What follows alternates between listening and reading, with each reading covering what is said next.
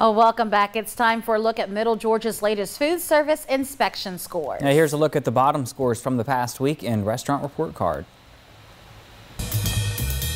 I'm Tucker Sargent. This is Restaurant Report Card. We start in Warner Robins Smokes Bar and Grill on Russell Parkway scored an 88.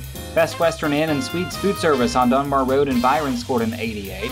Mellow Mushroom on Harmony Crossing in Eatonton scored an 88. Little Caesars on Russell Parkway in Warner Robins scored an 87.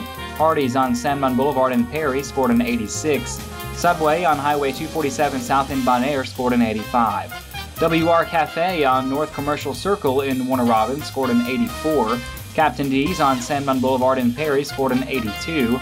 Waffle House on Thomaston Road in Macon scored an 82. Cake and Shake on Margie Drive in Warner Robins scored an 81. And Shogun on Burris Road in Macon also scored an 81. That's all for this week. Until next time, this has been Restaurant Report Card.